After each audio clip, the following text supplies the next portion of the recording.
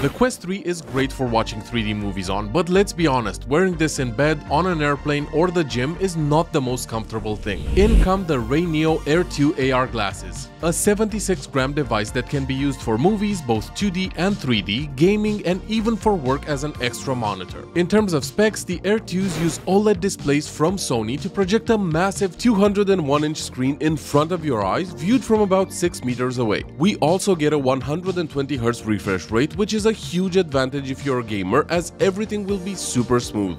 The displays also have the TÜV Rheinland Eye Care certification, which basically just means you'll have reduced eye strain and fatigue. So why am I stating these might be better than the Quest 3 for watching movies? Well, two reasons. Number one is comfort, and as you can imagine, you can barely feel these on your face compared to the weight and heft of a full VR headset. A much appreciated enhancement compared to other AR glasses I've tried is the level of adjustment. The arms can tilt up and down to fit any face shape, and they also stretch outwards a lot, so it's super easy to find the sweet spot. Also, the nosepad is air cushioned, meaning it's super soft and squishy, so I feel pretty much zero pressure on my nose while wearing these. The second reason are the screens, and while they're just 1080p, because they're so close to your eyes, everything looks super sharp and detailed. And with up to 600 nits of brightness and the benefits of OLED screens, the contrast ratio and brightness are awesome. Whenever I travel or just want to chill in bed and watch a movie or just browse YouTube, these are what I reach out for, and it feels like I have a huge TV on my ceiling. These also have speakers integrated into the arms here, and they get plenty loud. Thankfully, if you don't want to disturb others around you, there's a whisper mode built in which tones down the speakers to prevent sound leakage. Alternatively, you can also just use Bluetooth earbuds with them if you want to.